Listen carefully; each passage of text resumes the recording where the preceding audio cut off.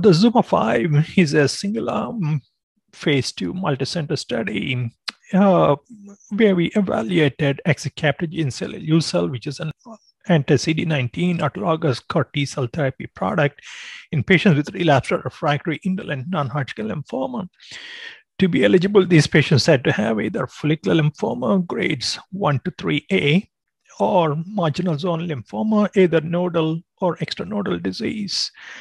So historically, patients with relapsed or refractory indolent lymphomas have been treated with multiple lines of chemotherapy. So these patients have progressively decreasing duration of response with each successive line of therapy. And most patients eventually stop responding. In this context, this therapy was evaluated in patients relapsing or refractory after 2 or more lines of systemic therapy for follicular lymphoma and marginal zone lymphoma. And rituximab monotherapy was not considered as a line of therapy for eligibility. So the patients initially underwent leukapheresis, and once the product has been generated, they received conditioning therapy with cyclophosphamide and fludarabine for 3 days, and after 2 days of rest, received a single infusion of Axicabtagene at a dose of 2 million CAR-positive cells per kilogram body weight. And the first tumor assessment was done at day 30. And the primary endpoint for the study was overall response rate.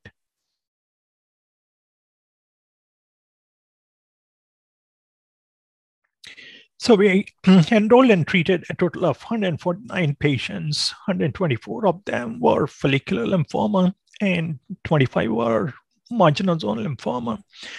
Of those, all patients were evaluable for safety, but in this 2-year update that we are presenting at ASH 2021, the efficacy evaluable patients included 110 patients, including 86 with follicular lymphoma and 24 with marginal zone lymphoma. So we previously reported the primary analysis at ASH 2020, where at least 80 patients with follicular lymphoma have had at least 12 months of follow-up. And now in this follow-up analysis, 86 follicular lymphoma patients have had at least 24 months of follow-up. And the median follow-up now is 31 months for follicular lymphoma and 24 months for marginal zone lymphoma. So we observed a total overall response rate of 94% in follicular lymphoma, and 79% had complete remission.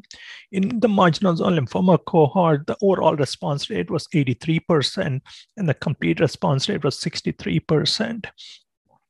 And at a median follow-up of 31 months in follicular lymphoma, 57% of these responses were ongoing.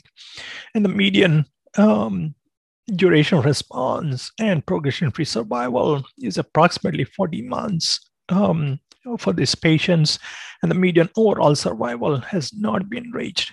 For marginal zone lymphoma, about 50% of the patients are in ongoing remission after a median follow-up of 24 months.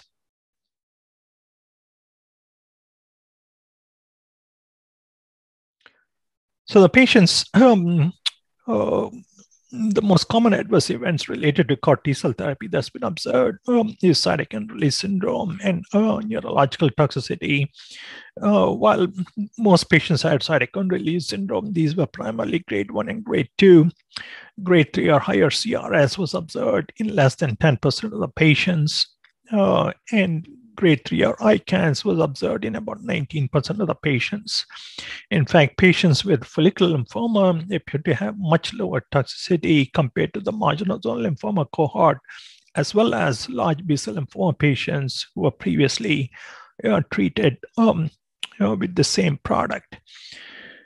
In addition, we also observed evidence of B-cell aplasia early on after CAR T-cell therapy. However, majority of these patients eventually recovered their normal B-cells, suggesting that long-term persistence of the CAR T-cells may not be needed to maintain durability of responses in these patients.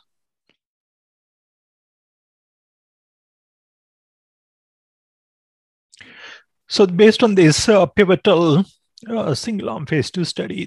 Axicabtagene was approved in the US for treatment of patients with relapsed or refractory follicular lymphoma after 2 or more lines of systemic therapy.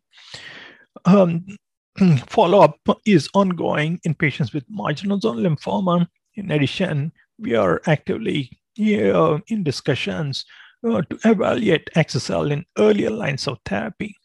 And of course, we would like to continue to follow these patients long term to see if a proportion of these patients are potentially cured with this therapy or not.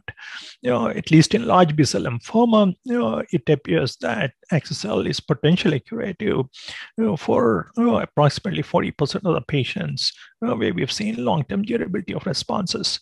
It remains to be seen with longer follow-up whether cure is possible in patients with follicular lymphoma as well.